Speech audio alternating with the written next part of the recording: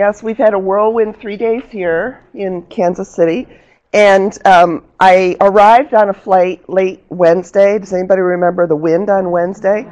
So you're probably so tired of hearing these jokes about the Wizard of Oz, whether you're from Missouri or from Kansas City, but I put on my Facebook page that I arrived at the airport on a house. So, yeah, so I've been doing inclusive education work since 1985.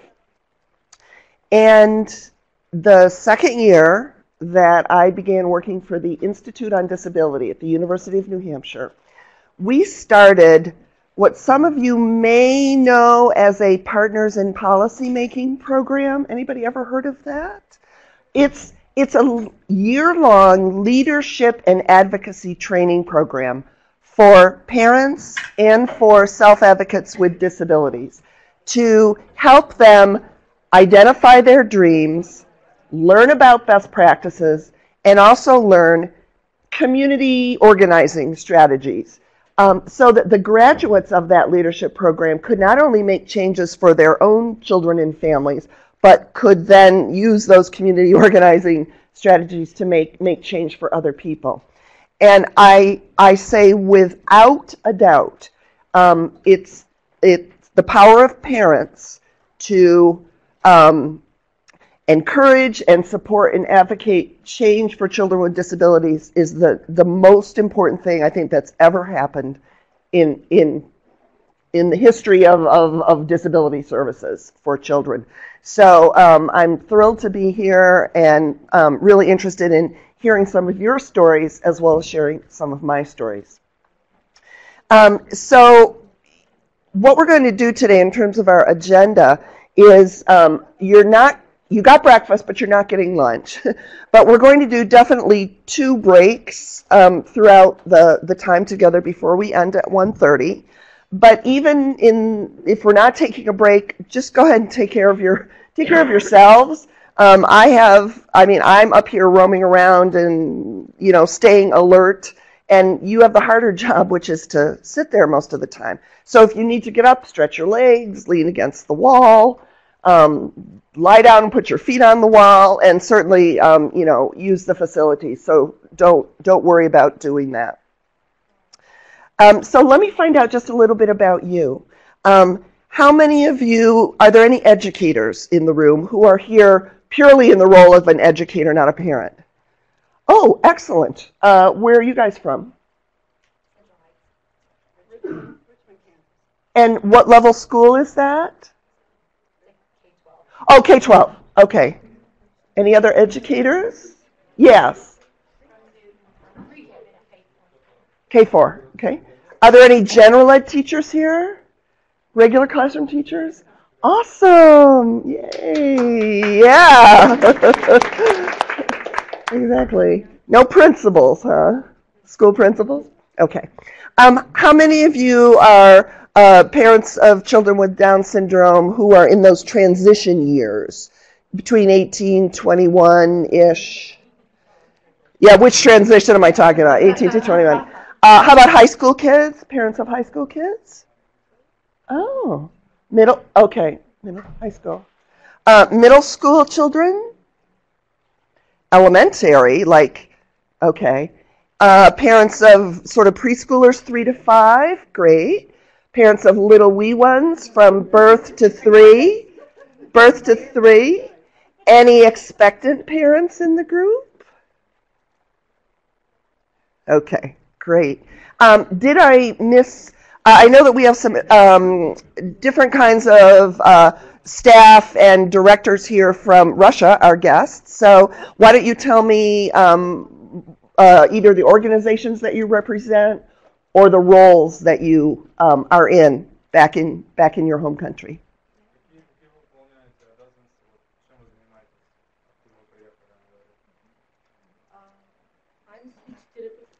Oh, great, speech therapy. So the title of our work here today is trying to answer the question, is it really inclusion? So I have some want to kind of do a compare and contrast between what the possibilities were for children and adults with Down syndrome 40 years ago compared to today. And of course, my perspective is coming as a United States person. So in 1970, the options for work were pretty much sheltered workshops. The options for schooling or residential living were institutions or group homes.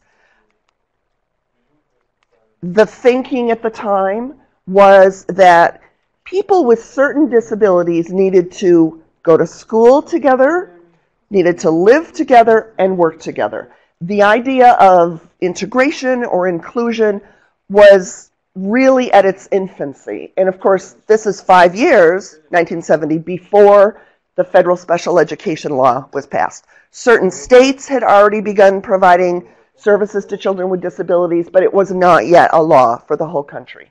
And those people with Down syndrome who did go into an inclusive workplace, maybe they could get a job in one of the 4 F areas. Does anybody know what the 4 F areas are? And of course, this is not going to translate for Russian. Food. What's another one? Flowers, working in a greenhouse. Folding, working in a laundry at a hotel.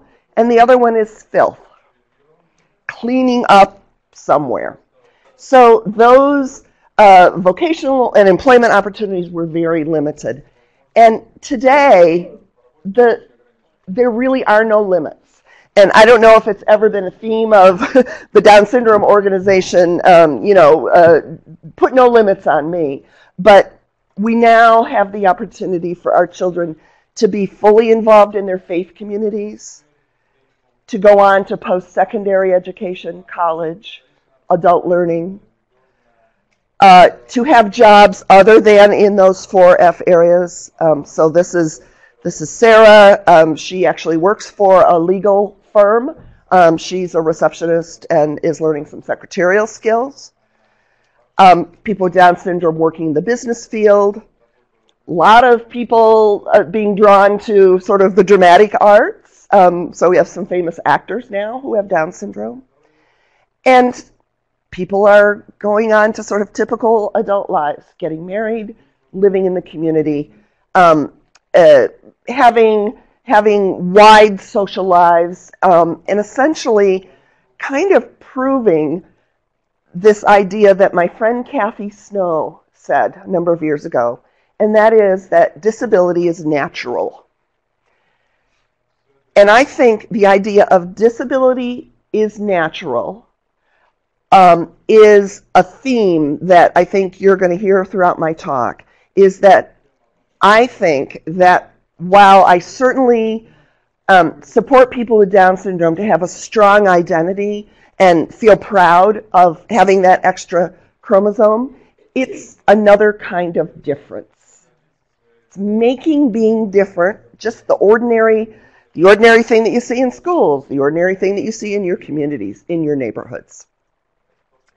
And of course, the reason why we're all here is one of the possibilities that every single child has today is being included, to experience an inclusive education. So again, in my 30 years, I've heard as many definitions of inclusive education as I've known children and families. And I think everybody has a slightly different idea of what inclusion really is. And so let's just do a quick little quiz. So if you think that this statement that I'm going to read or this situation I'm going to describe represents what you think of as inclusion, just put your thumb up. And if you think it doesn't, put your thumb down. And if you're not sure, do a little sideways thumb like this, okay? And it's absolutely fine to not be sure, okay? So, number one, all students with disabilities are fully included in general education classes, but because their neighborhood school isn't physically accessible, they might go to another school in their district. Is that inclusion? Not inclusion, not quite sure. Okay? Mostly I see thumbs down. Okay, there are 4 teachers in a certain school's 2nd grade. So, Mr. Smith, Mrs. Jones, Mr. Carpenter, and Ms. Jorgensen. One of those teachers has all the students with disabilities in her class to make it easier for the support staff to provide services to those kids so that those support staff people aren't too spread out. Inclusion, non-inclusion. How about every student with a significant disability has a one-on-one paraprofessional? Some not sures, but mostly thumbs down.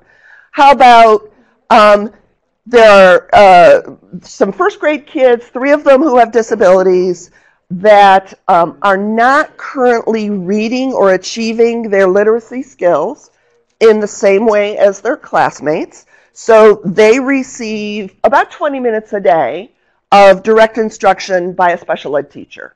Does that fit in with your idea of what could be inclusion? Thumbs up or thumbs down? Got some both here. How about a large school district has a prom just for students with disabilities? Everybody's pretty sure about that one.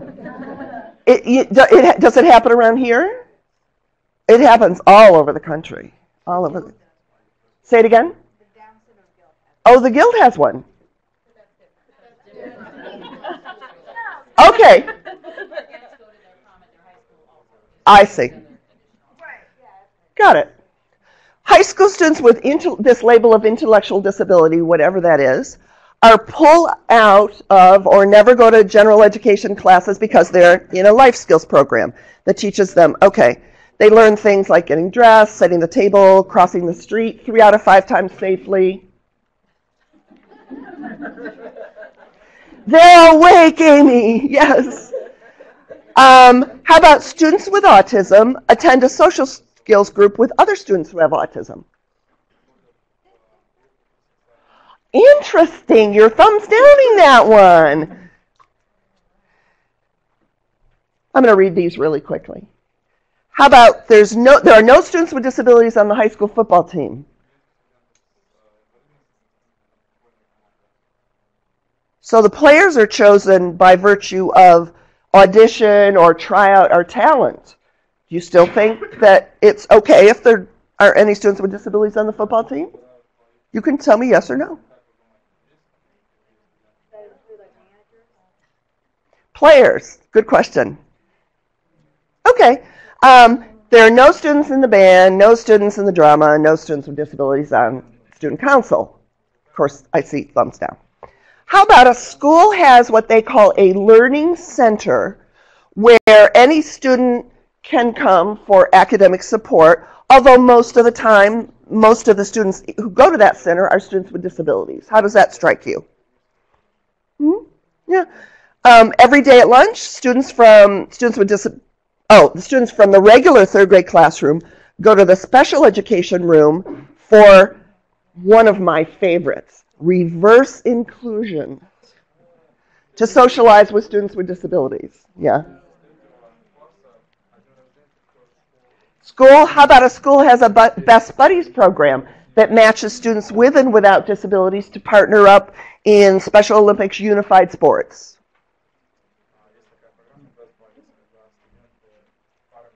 Let me see your thumbs on that one again. Okay. In the CAF, all the kids with disabilities eat lunch together with the aides. Yeah, thumbs down.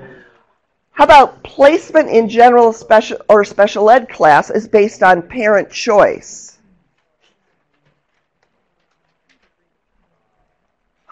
Ups and downs. So, I'm not sure there's a right or wrong answer to any of those. But when I hear words like part-time inclusion, reverse inclusion, inclusion kids, inclusion room, inclusion time, I wonder. Do you wonder when you hear those terms? Like if somebody says, oh yeah, we're an inclusive school, we have At every grade we have one classroom that's our inclusion classroom. You need to go look and see what that looks like. And in some of those classrooms, there could be 80% of the students in that class who have a disability. I'm thinking that's not what I mean by inclusion, and here's what I mean by it. An inclusive school, an inclusive district, is one that is based on social justice principles where all students are presumed competent, all students are welcome members, and that's an important word, welcomed members, of all general ed classes and all extracurricular activities in their local neighborhood schools. All students fully participate and learn alongside their same age peers in general education instruction based on the general education curriculum. All students experience reciprocal or give and take social relationships. Are there any words or phrases in this definition that jump out at you as really important? Welcome. Tell me why welcome does.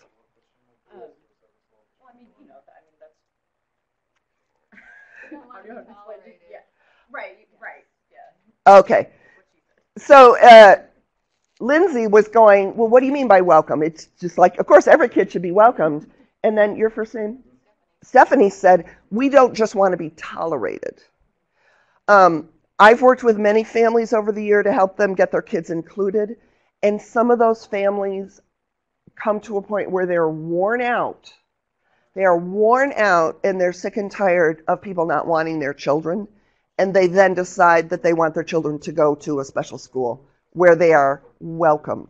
So I agree with you that that word value and the welcome are important. Any other little phrase here? Yes. Fully participate. Great.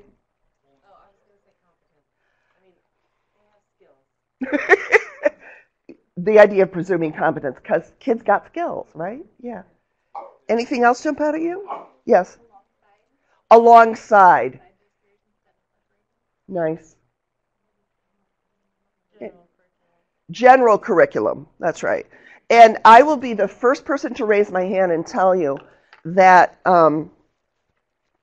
back in, 1988, I worked with a student with Down syndrome who was in a fourth grade classroom, and they were studying the sort of Incas, Mayans, and Aztecs from Mexico and Central America.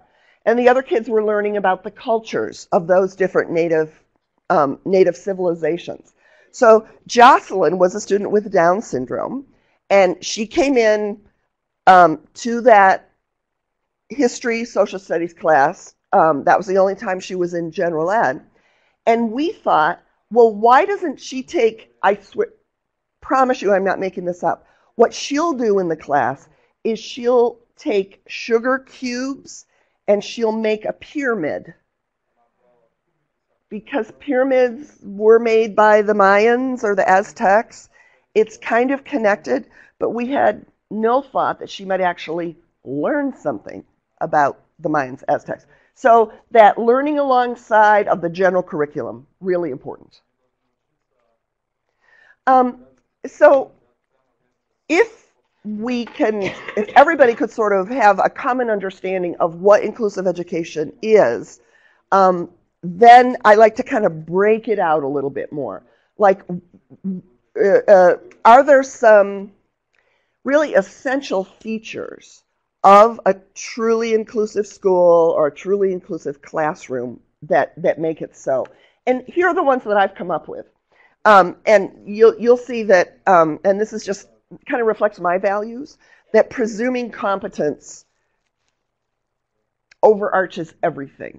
If people don't presume your children's competence from the moment they walk in the classroom, then kind of everything else is set up as a battle for the whole rest of the year. And presuming competence is it's a pretty simple concept. And just sort of speaking from the student's perspective, it means I communicate and I can learn. Don't put any don't put any limits on me. Another really important element of the whole inclusive education process or package or whatever you want to call it is down here at the bottom that might be hard for you to see, and that is I don't really see effective inclusive education happening unless there's collaborative teaming and administrative support that looks like time for people to meet, resources that teachers have to make materials that are accessible to all students. So if we if we think of building a house, we've got this really strong foundation of collaborative teaming, administrative support, and in our heads, in our belief systems, we presume competence. The next sort of most important thing that needs to be there for all of our children is that issue of membership. And here's the welcoming and the belonging part. So membership in a general ed class, and along with membership comes not only just being there, but being with other kids, having reciprocal social relationships, not just a buddy of the day. I mean, it's great, I see lots of head nodding. It's great if in first or second grade, every child has a buddy for the day. But if we start doing things like buddy of the day for Suzanne in first grade, there are two, I think, unintended consequences, at least two, of that decision. One is that the buddy and the other kids who serve as buddies begin to think of their role as a helper, as somebody doing the kid a favor, as there must be something really different about this person if this person always needs a buddy and I don't. On the other side, the student with Down syndrome becomes the recipient of help. The recipient of help. And I think that not only can damage that student's sense of what they have to offer to the classroom and to the community, but can just perpetuate that notion that people with Down syndrome are always taking from society rather than also giving something back. If teachers do a good job of making sure that kids truly are members of the class and that all children, that teacher sees her job as facilitating social relationships among all children, oh, yeah, that's good. Then the next most important thing is that participation word. And the woman here in the gray sweater mentioned that. And participation in general ed instruction for the purpose of learning academics and social and everything else, right? I also remember back in the day when the only reason I could bring to the table to argue for a student to be included was the social benefit. Because I hadn't yet learned the presuming competence part. I hadn't yet seen kids who could learn the academics. And when all of these things are in place, then I think we are setting up our kids to be able to learn to their optimum potential, to learn that general ed curriculum, to learn really important life skills. And how many of you made your bed before you came here today? Raise your hand. Oh, you needed that life skills curriculum when you were in school. Is it really essential? No.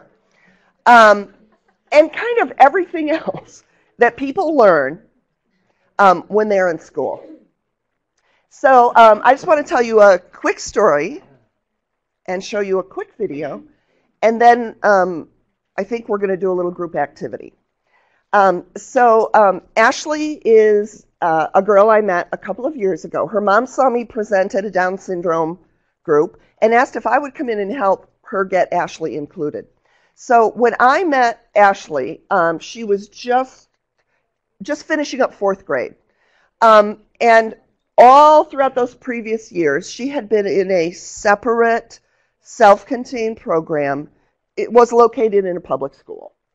And her educational goals on her IEP were identifying shapes and colors, tracing the alphabet, using the bathroom independently, uh, like watching a favorite video like the Muppets or something on her iPad, and counting. There were some other life skill kinds of things, but really nothing that I would call good literacy instruction. She hadn't ever been exposed to science or social studies. This was fourth grade. Throughout her early years, those different things. Yes, still in fourth grade, identifying shapes and colors, tracing the alphabet. And why did you ask me that? She said, was she still learning that in fourth grade? That was on my son's IEP in kindergarten. Ah, on your son's IEP kindergarten. Yeah, yeah.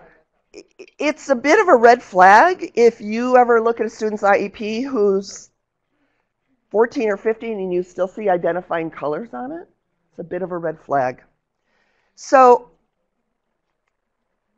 I went to observe Ashley, to meet her. I'd met her mom at this event, and then I went to school.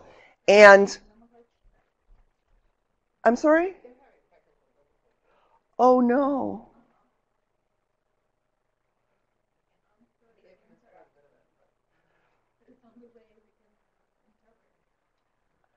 Okay, let me go find somebody. The technical difficulties? No, I can find you. Oh!